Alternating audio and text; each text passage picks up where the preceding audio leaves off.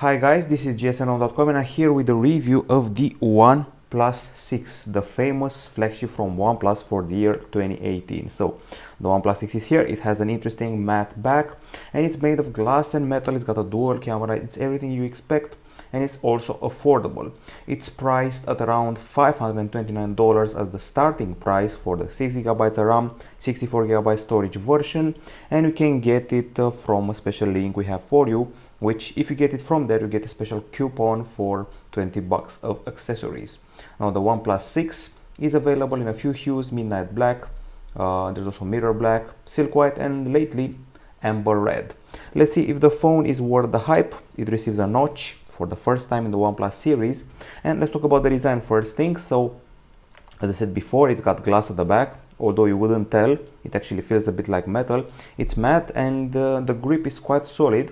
You will not drop the phone, at least that was the first impression, even though after a longer period of usage I noticed that you can actually make it slip from your hands, so it may become a bit slippery if you got sweatier palms. Now it's a 6.28 incher, it's quite a big phone.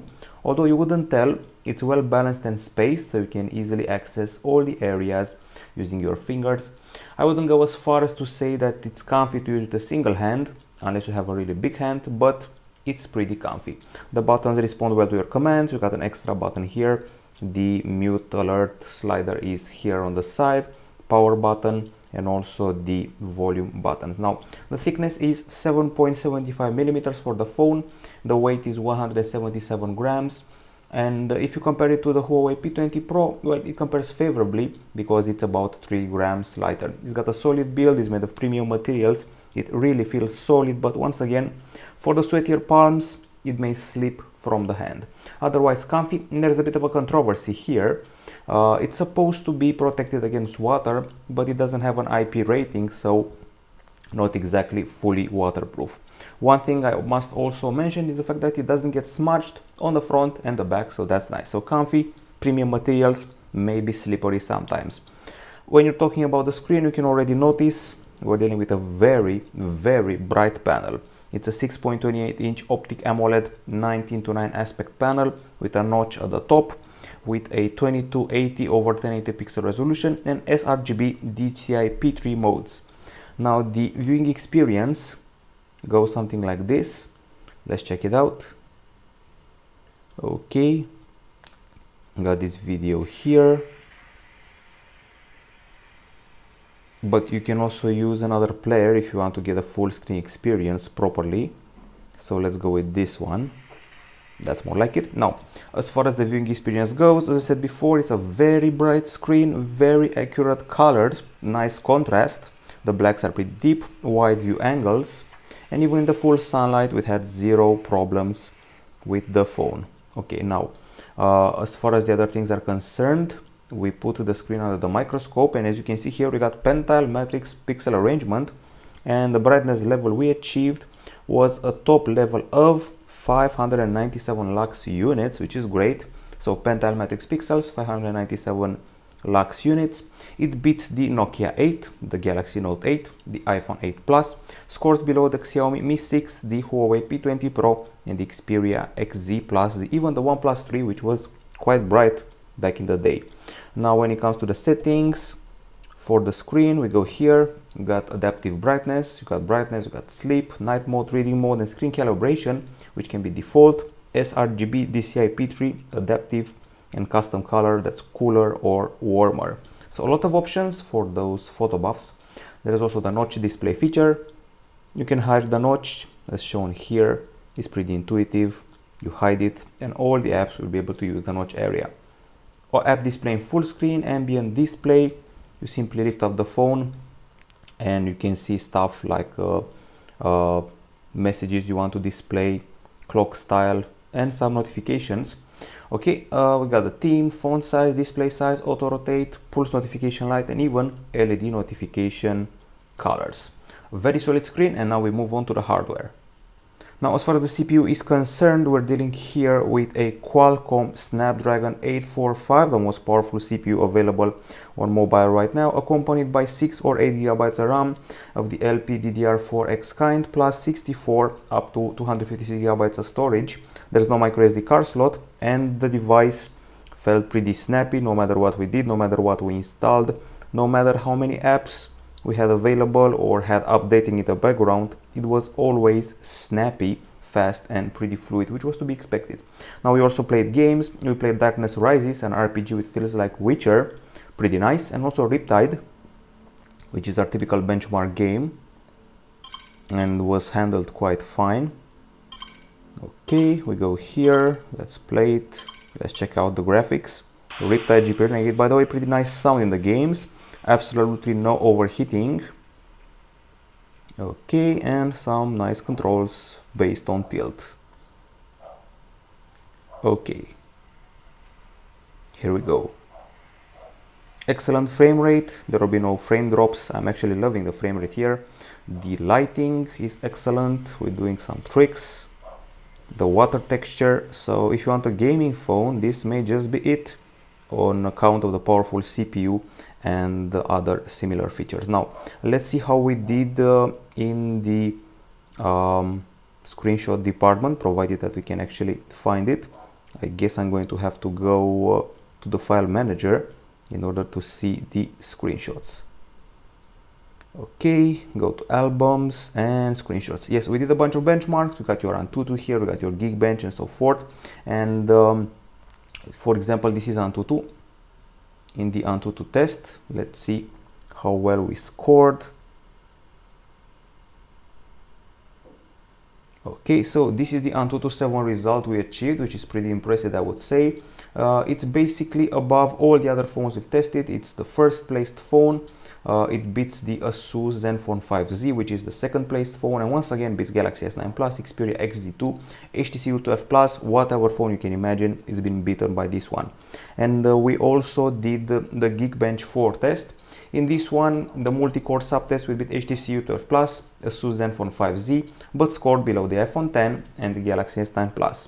When it comes to the graphics, good old Slingshot is here, and in Slingshot 3.0 we're able to place second only to the Zenfone 5Z by a few points, so basically about on the same level.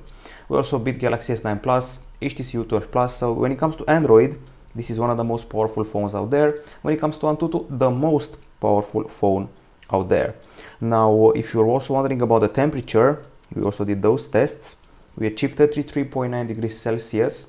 In the game Riptide you saw from before, and in GFX Bench a bit hotter, 39.5, but still no overheating, luckily. Okay, we go further, we're talking about the battery. It's a 3300 mAh unit with fast charge, 5 volt 4 amperes, and it's actually excellent when it comes to the video playback, as you're going to see in a minute now. Okay, we go here once again to the screenshots, and let's see exactly what time duration we reached on this phone. We did a bunch of tests.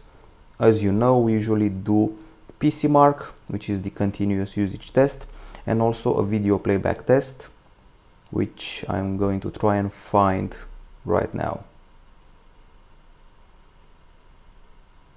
Okay, so a lot of screenshots here.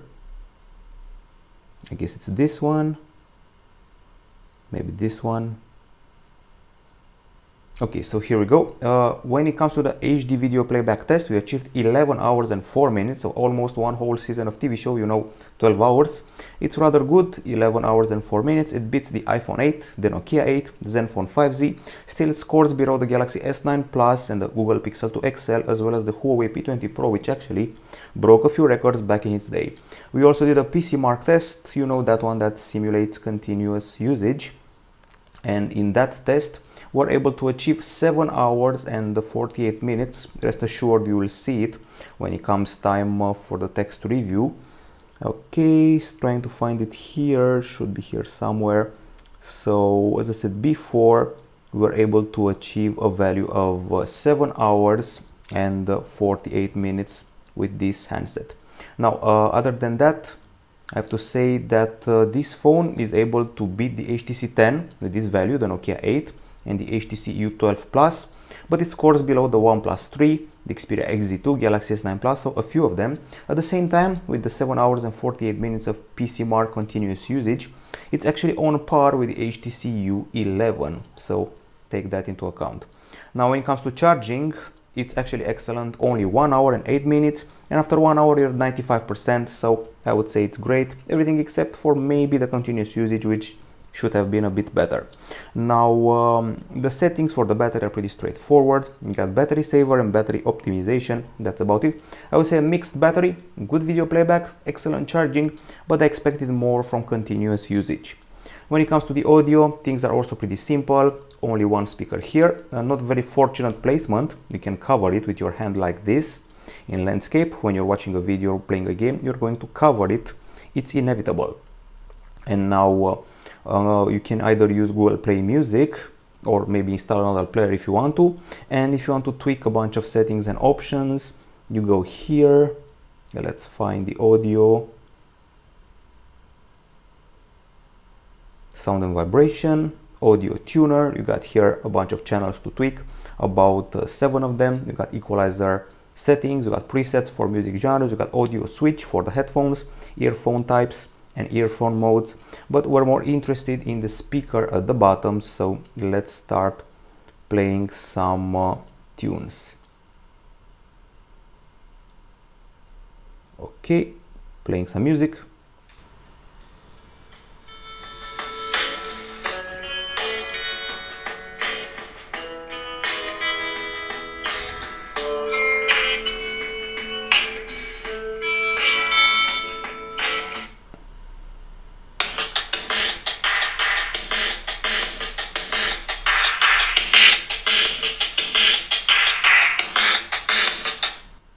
Okay, some conclusions. We have a pretty strong bass, a loud volume. The voice was also heard okay. The back vibrates just a little bit, and the guitar is simply enchanting. Okay, so that's it when it comes to the playback. In case you're wondering why we didn't use Play Music, I can actually use it, but you know that problem when you have too many devices synced happens to me every once in a while, and it's hard to actually remove them, but that's another thing entirely. So let's go back and check out the decibel meter tests, because we also have those for you. So let's see the decibels. Okay, so here you can see the 84.4 decibels achieved with our typical audio sample. This beats the Nokia 8, the Pixel 2 XL, Galaxy S9 Plus, so actually not bad. And the other one, while it's no record breaker, it's pretty good. 97.8 decibels in Riptide GP Renegade, beats the Google Pixel 2 XL, Xperia XZ2, Galaxy S8, scores below the Galaxy Note 8 and the HTC U12 Plus. Now that we're done with the acoustics, I would surely have preferred stereo speakers, but hey, that's life. Let's talk about the camera. Now when it comes to the back camera, the package is familiar. It's a dual shooter here, 16 plus 20 megapixels. The 16 one is a Sony IMX519. It's got 1.22 micron pixels, optical image stabilization, electronic image stabilization, dual tone flash. The secondary one, 20 megapixel, also with a Sony sensor. We can do 4K 60 frames per second video capture, and you also have bokeh, of course. At the front, 16 megapixel camera right here within the notch. Once again a Sony sensor, but this one has a fixed focus and electronic image stabilization. Now the interface, pretty straightforward. You saw it in the unboxing. It's very simple. You got the aspect, you got the HDR, you got the modes, and we also have a pro mode, panorama, and all that, plus instant 2x zoom. Now I'm going to go straight to the gallery. We have a lot of shots here, some of them looking pretty impressive, pretty vivid colors, even though every once in a while we tended to burn the green a little bit. Now in general, I was very happy with the color calibration and clarity. Also a lot of details. I would even go as far as to say that we're at Xperia level of details, and superb colors overall, except for the green, which was a bit like the Huawei P20 Pro, which means a bit burned at times. And I'm getting some Pixel 2 XL vibes. Some of those photos feel like painting. It feels like overprocessing. They simply look too good every once in a while. Let's see what else. The sky was nicely calibrated, not big burns, so pretty okay colors for the sky. Some pretty nice HDR shots. The bokeh felt like a bit of a hit and miss. Every once in a while it produced excellent results, but every once in a while it had a hard time focusing on what I actually wanted to take a photo of. So let's maybe find a proper bokeh like these shots here. I have to say these ones are pretty good. These are some of the good ones, but there are also some more underwhelming shots. So it's a hit and miss affair, but when it hits, the bokeh is quite solid. And we also have excellent texture of objects and sight, some pretty nice landscape shots. The zoom is not very impressive. You can go up to 2x or 3x and be satisfied. If you go past that, 4x, 5x, 6x, you'll be underwhelmed. The panorama is generous, 23,520 over 3760 pixels. And we also did selfies, and we actually did a lot of selfies, and I was pretty impressed by them, although they would be more impressive for an 8 megapixel or 12 megapixel camera. From 16 megapixel shooter I expected more. In spite of that, excellent face texture, eye texture, hair texture, and even the background looks okay. And by the way, you can also do bokeh with the front camera like I did here, and the results are actually quite nice. I would put it on par with the Google Pixel 2 XL, which was a sort of champion when it came to bokeh, facial selfie bokeh. And overall, this phone feels like it's the equal of the Galaxy S9 Plus, Google Pixel 2 XL when it comes to the clarity and details, and even the iPhone X. The only drawback is the fact that some photos look a bit over-processed and the hue of green is a bit unrealistic for me. But overall, I feel it's a bit superior to the Huawei P20 Pro and the Xperia XZ2, which tended to burn the shots a bit more than this one. Some of the pictures simply look too good, and for example HTC U12 Plus catches a more realistic set of colors. The selfie feels like top 5 material, even though I feel it could go even higher somehow in let's say clarity. Okay, these are daytime shots. We also have low light shots, so let's try and find them. Okay, probably in a separate folder. Nice organization here. So camera at night, here we go. Now when it comes to the low light captures, I have to say that clarity was optimal.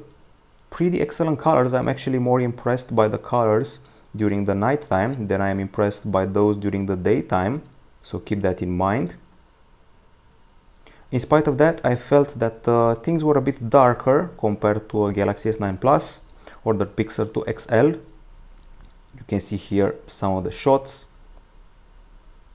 We also have this one here. At first I was tempted to say that the street light halos are a bit underwhelming, but then I actually saw them being okay in several of the shots.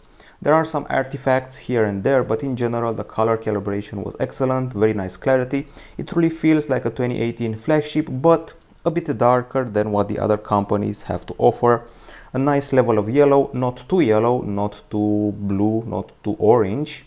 So you can take some nice nighttime shots. It's certainly top 5 2018, but it's below at least 3 other phones in brightness. Okay, now that we're done with that, let's talk about the videos. Let's see where we have them. So here we go, videos. This should be pretty straightforward. So we shot Full HD MP4 30 frames per second, 20 mega per second, and I found that there is a bit of a burn happening every once in a while. Here we go. The best thing about these captures is certainly, if you ask me, the microphone. So we caught a fantastic bass for the song that was going on here. I have to say it again, a bit of burn for the hue of green. Pretty solid focus and clarity. A nice sky. And when you zoom in, you'll be a bit underwhelmed. Once again, excellent bass. So if you're planning on going to concerts, this microphone will rock your world. This is a 4K 60 frames per second video. It looks perfect. It looks comparable to the Galaxy S9 Plus, iPhone X, whatever phone you throw at it, it's perfect. Maybe except for a bit of dynamic range oddness at the top, but overall pretty satisfied with this type of capture. Okay, let's see some other videos here. We did one where we were walking, testing the stabilization. I have to say I'm pretty underwhelmed. There's a bit of flicker, so every step I climb, you'll see a bit of jerkiness, a bit of motion, and that's annoying. I've seen much better on Xperia's, Galaxy S9 Plus, and even the iPhone X, but not the Huawei P20 Pro, which could be better. although I feel that even that one is comparable to this one. A bit shaky, but at least there's no refocusing, and the level of light caught here is okay. Something that I noticed on this phone is that the panning feels a bit machine-like, so in general panning should be fluid. This one feels like it's using AI or a robot to do the panning in some sort of wannabe fluid steps. That's my feeling. And once again, the greens were a bit burnt by the sun, like it happened for the pics. So basically, it's more comparable to the Huawei P20 Pro than the Galaxy S9 Plus. That's the vibe I'm getting here. We also did a slow-mo of a pigeon and more videos, which you're going to see in the full text review. But the surprise was the selfie video, which is actually excellent. I would go as far as to say that the stabilization was perfect, electronic one of course. Here you will also notice that odd panning. Anyways, excellent selfie video, that's for sure. I would even go as far as to say it's the best selfie video I've caught all year. These are the daytime shots. We got a nighttime shot, nighttime video, a bit too yellow for my taste. Street light halos are quite big. Microphone remains excellent. The image is a bit shaky and also darker than the competition. Some light artifacts will also appear every once in a while. If you look closely at the sources of light, you'll notice artifacts, especially when panning. Let's go here, and here we go. The artifacts should appear about now. And also a bit of orange that's snuck in this image. So overall, while the photo capture could fight Galaxy S9 Plus, iPhone X and so forth, the video capture remains a bit below them, and that's the conclusion. If it weren't for dynamic range and slight overexposure and some stabilization oddities, it would be a perfect set of cameras. When it comes to the web browser, we're dealing with Chrome, which has a pretty excellent speed. And we're also using a stock keyboard with swipe. The benchmarks of the browser are also quite good, and I'm talking about SunSpider and Velamo. Fluid experience here. And now I guess it's time to talk about the connectivity. So the OnePlus 6 has an USB Type-C 2.0 port at the bottom. It's got an audio jack.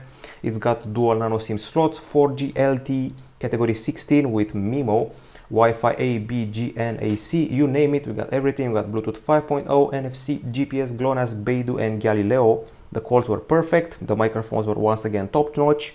And we also did a speed test or two. And let's see what came out of that experience. So once again, we're going to have to go to the screenshots. And here we are. These are the speeds we achieved. Excellent Wi-Fi, 328 megabps downloads, 25.8 megabps uploads. And when it comes to 4G, 121 megabps downloads, 62.5 megabps uploads. That's it for the software. That's it for the connectivity. We haven't even reached the software. Now it's time for the software. It's actually Android 8.1 Oreo with Oxygen OS on top, the latest one, and it actually was updated twice since I started reviewing it. It's got stuff basically. You got the carousel for the multitasking, and you can also do split screen. So for example, I can use the gallery. Well, apparently doesn't support it. I can use Chrome on one part of the screen and I can use settings on the other, so I can browse, and at the same time I'm browsing I can also check out the settings. Let's go here. So settings in one, Chrome in the other, move around here, and that's split screen in a nutshell. We have an aggregator on the leftmost home screen. It aggregates your memo, contacts, dashboard, apps, cards, weather, the most useful stuff, pretty handy.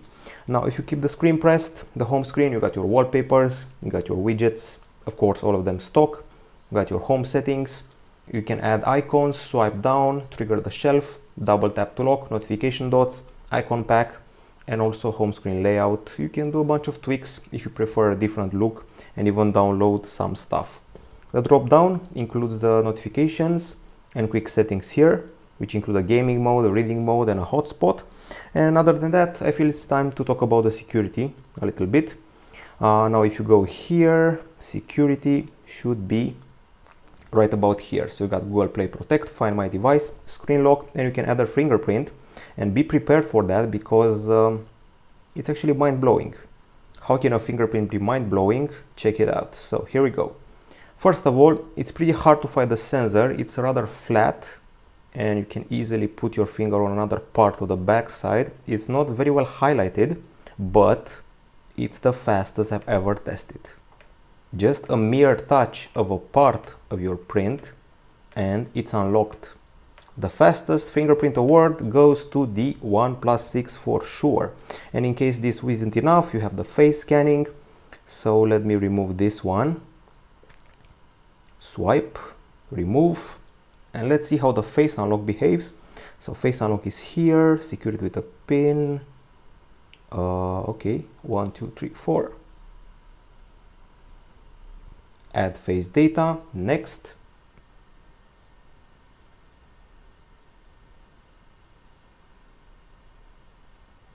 Okay, that was a longer than usual scan, but it's well worth it. Here we go. Instant unlock. It doesn't see my face, it doesn't unlock, but then it sees my face and unlocks. Not as fast as the Zenfone 5Z, but still pretty fast. Okay, other than that, the settings include other features. We got location, we got apps, sound and vibration, data and input, advanced stuff, accessibility, pocket mode, OTG mode, OnePlus notifications.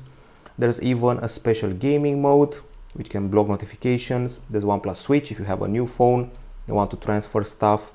Let's see what else. Battery, a bunch of gestures, long press to take a photo, draw letters, status bar, there's font, there's also the alert slider. You got a 3-position button here on the side. You can set it to silent, vibration and ring mode. Those are the modes you're playing with.